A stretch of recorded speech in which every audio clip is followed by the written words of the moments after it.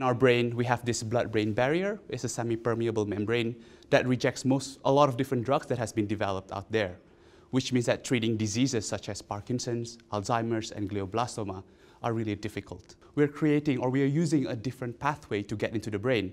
And to complement this, we're developing these nanocarriers that will help us bring these drugs into the brain via this new pathway. That hasn't been thought of or hasn't been underutilized for a while now.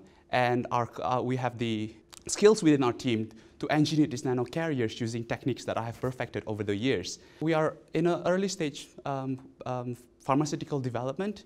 What we are seeking now is to raise enough funds so we can finish our preclinical studies and take it from there. Being able to prove that our method works and these nanocarriers can truly help these people, we're opening a lot of different markets where hopefully we can answer or we can provide solutions to all these diseases.